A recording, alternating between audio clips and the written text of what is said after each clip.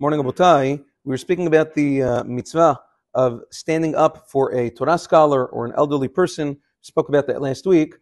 In Bet HaKnesset, this mitzvah becomes compounded because sometimes what happens if a person is in the middle of Keriat Shema, Uvrichoteha, or Psukei de Zimra, and an elderly person or a Talmid Chacham walks by. Are you supposed to, or are you not supposed to stand up in the middle of these parts of Tefillah?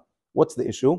The Gemara and subsequently Maran and Shulchan Aruch speak about a person, if he's sitting in front of his Rebbe, if he's sitting in front of his Rav, he's not allowed to show kavod to a student who happens to be a Talmid Chacham also in the presence of his Rav, because that's considered disrespectful to the Rebbe, unless the Rebbe himself shows kavod to this Talmid, in which case you can show kavod to him also. So now, the question becomes, if we're in the middle of Kriyat Shema or other parts of Tefillah, we're showing kavod to HaKadosh Baruch Hu. If we're engaged in the kavod of HaKadosh Baruch Hu, it stands to reason that maybe we should not be standing up for the Talmidim of HaKadosh Baruch Hu, which is whom? Talmid Chacham, or an elderly man. Maybe that's the halacha. Nevertheless, Maran Achidan Birkei Yosef Siman Shmem Bet says that's not true. He says, HaKadosh Baruch Hu himself says that there's a mitzvah, even though, yes, we're all Talmidim of HaKadosh Baruch Hu, but Hashem gave a special mitzvah, Hashem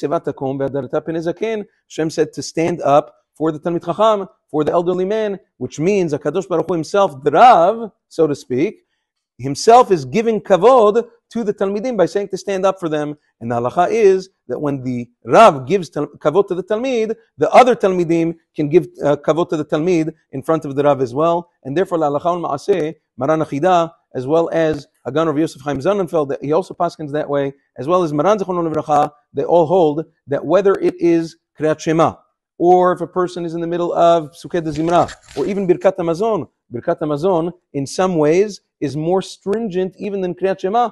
During Kriyat Shema, you can answer some things that you cannot during Birkat Hamazon, because Birkat Hamazon is like Amidah. Nevertheless, in all of these things, if a person's, let's say, father or mother walk in, or Talmid Chacham, Rabba Muvhak, elderly man, there is certainly a chiyuv to stand up for them completely during these parts of Tefillah. You're not mafsik, you stand up, and then you sit back down. It doesn't contradict the mitzvah as you're doing it. Have a wonderful day.